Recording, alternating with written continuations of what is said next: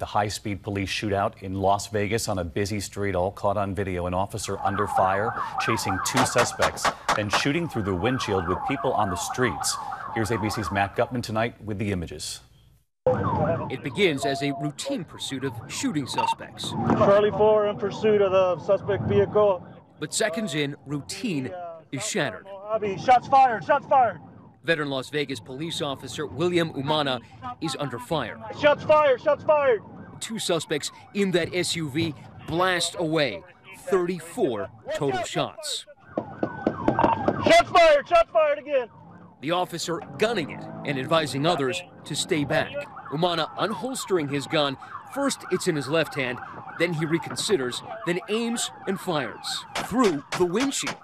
The exchange of fire in broad daylight on a city street.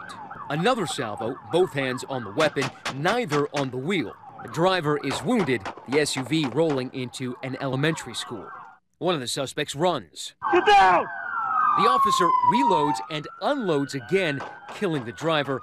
The other suspect who bolted survived, charged with murder for that earlier shooting before the chase.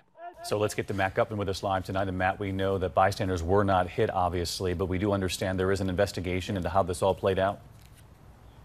That's right, David. It's part of a routine officer-involved investigation. Now, the department itself says it is within policy for an officer to fire on another vehicle from his vehicle if he believes that another officer or a civilian's life seems to be in jeopardy. And in this case, that does seem to be the case, David. Matt Gutman with us. Thank you, Matt.